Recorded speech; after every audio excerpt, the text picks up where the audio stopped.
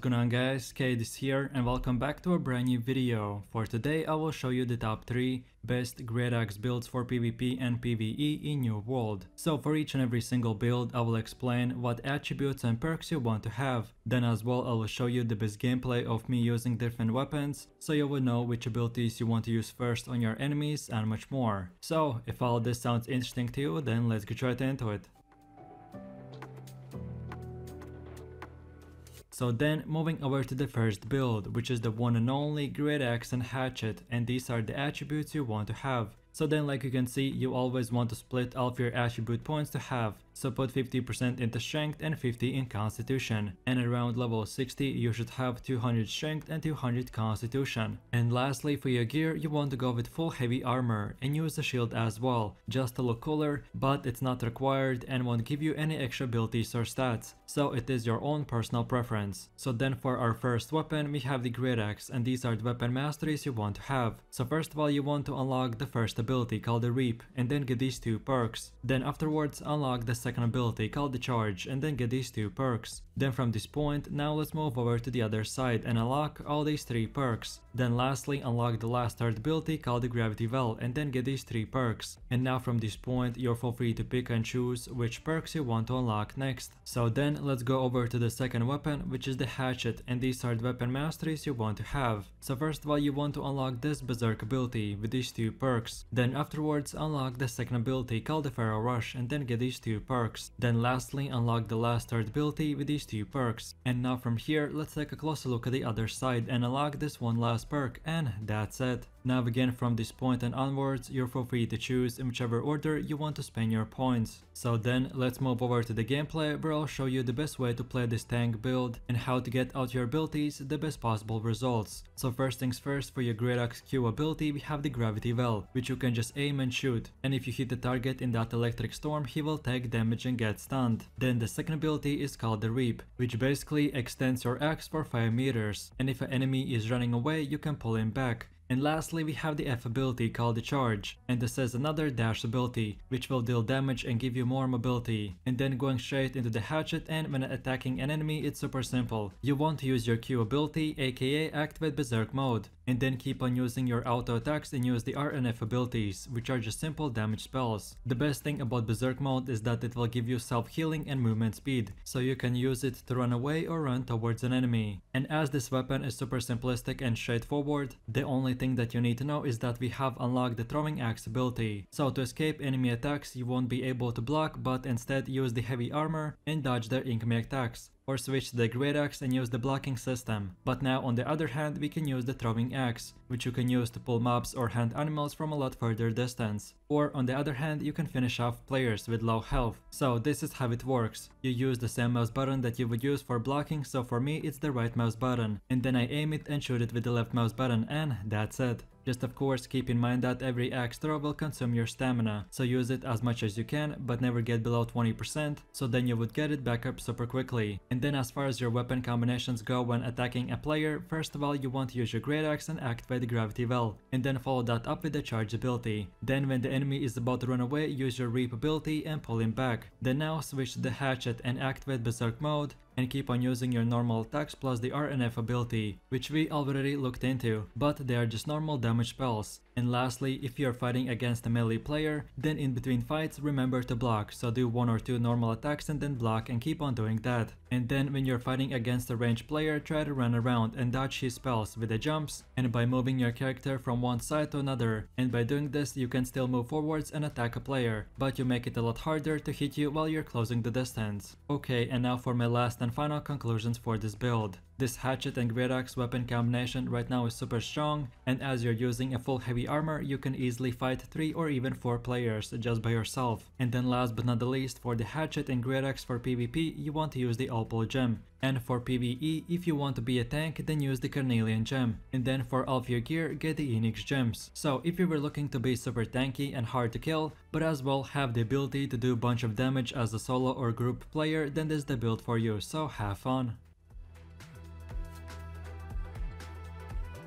So then moving over to the second build, which is the Great Axe and Warhammer, and these are the attributes you want to have. So then no matter from which level you start using this build, you first of all want to get your strength to 100 or even 150 and then start building your constitution. And around level 60 you should have 200 strength and 200 constitution. And lastly, for your armor you want to be again in the heavy category, which means using full heavy equipment. So then for our first weapon we have the Great Axe, and these are the weapon masteries you want to have. So first of all you want to unlock the first ability called the Reap and then get these 2 perks. Then afterwards unlock the second ability called the Charge and then get these 2 perks. Then from this point, now let's move over to the other side and unlock all these 3 perks. Then lastly unlock the last third ability called the Gravity Well and then get these 3 perks. And now from this moment you're free to pick and choose which perks you want to unlock next. Okay, and now let's go over to the second weapon, which is the Warhammer, and these are the weapon masteries you want to have. So first things first, you want to unlock the first ability called the Clear Out and then get these 2 perks. Then afterwards unlock the second ability called the Shockwave and then get these 2 perks. And lastly unlock the last third ability called the Path of Destiny and then get these 2 perks. And now from this point, let's take a closer look at the left side and unlock all these 3 perks, and that's it.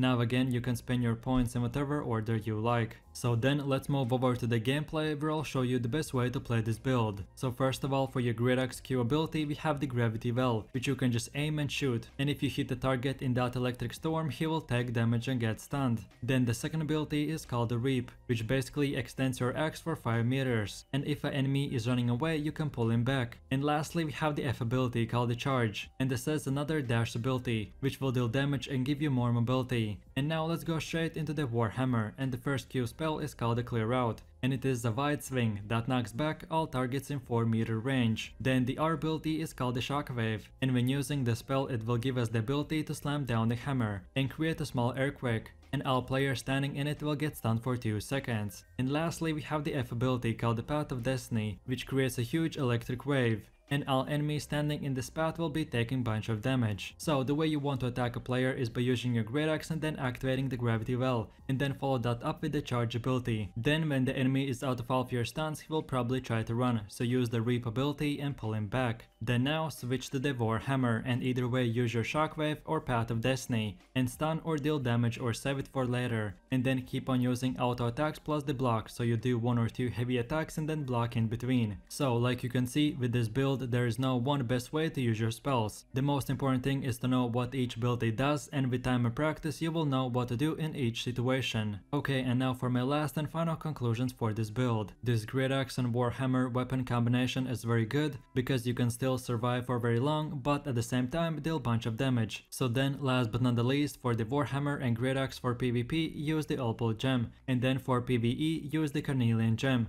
and then for all of your gear get the Enix Gems. So if you were looking for super strong build for PvP and PvE, then this is the one for you. So like per usual, I hope you enjoy.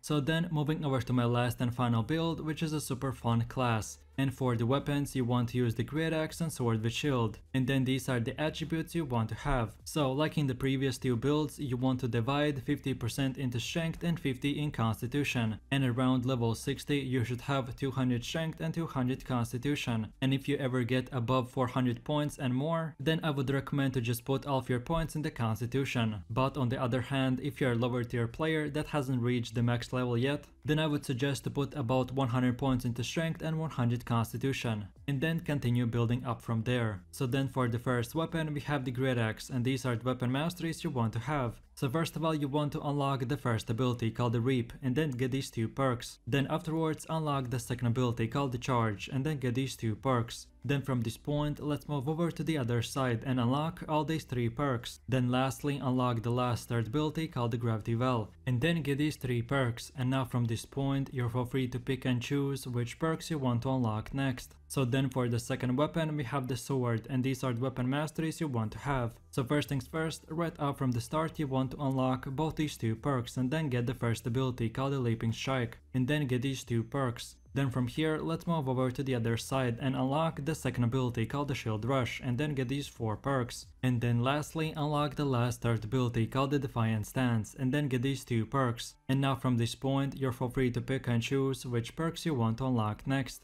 Okay, so now let's go over to the gameplay, where I'll show you the best way to play this build. And as we already looked into the great axe twice, I will just skip it for now, and we will go straight for the second weapon, which is the sword, and the first Q spell is called the Leaping Strike, which basically is a damage ability that makes you leap 6 meters to the enemy. Then the second ability is called the Shield Rush, and this spell makes your character run very fast for 5 meters. And if you hit the target while running, he will get knocked back. Then our third ability is called the Defiant Stance, which if you activate for the next 8 seconds, your resistance is increased. Or in PvE, if you're using the Carnelian Gem, you can use this ability to increase your threat level. So then for the actual way to play this build, it doesn't matter if you're by yourself in open world or farming mobs in PvE. Your main goal is to be a tank and have a lot of mobility, so at any moment you can run towards your enemies or run away from them. So the way I like to do it is at the beginning of the fight I use my Gravity Well, and then I follow that up with the Charge ability. Then when the enemy is out of half your stuns, he will probably try to run, so use the Reap ability and pull him back. Then now let's switch to the sword and use the Shield Rush ability. Then after that, either way, if the enemy is running away, use the Leaping Strike and catch him. Or if the enemy is still fighting, then use your Defiant Stance, and while blocking, just soak up all the incoming damage. And wait till your cooldowns are back up, and that's about it. The best thing about this build is that it's very versatile and has a lot of mobility spells, so you can easily participate in open world PvP, PvE farming, expedition tanking, then even in 50v50 wars and much more. So in my last and final conclusions for this build, this great axe and sword with shield weapon combination is not meant to deal a lot of damage, but instead it's built to survive multiple players by yourself and still have the option to help out your teammates and have the ability to use bunch of defensive skills. And then lastly, for the great axe and sword for PvP, use the Opal Gem. And then for PvE, if you want to be a tank, then get the Carnelian Gem. And for all of your gear, amulets, rings and everything else, use the Enix Gems. So in a quick summary, if you're looking for the best CC and mobility tank build that enemy players won't be able to kill you in, then this is the build for you. So like per usual, I hope you have fun, and that's about it. So I really do appreciate everyone for watching, guys, and I hope you enjoyed it. If you have any suggestions, feedback or other good great axe builds that you would like to see in the next video, then feel free to leave your comments in the comment section down below. And while you're doing that, please click like, subscribe and enable that notification bell, so this way you could support the channel and you wouldn't miss any more amazing content from me. With all this said, you have an amazing day and I'll catch you in my next video. So take it easy, peace.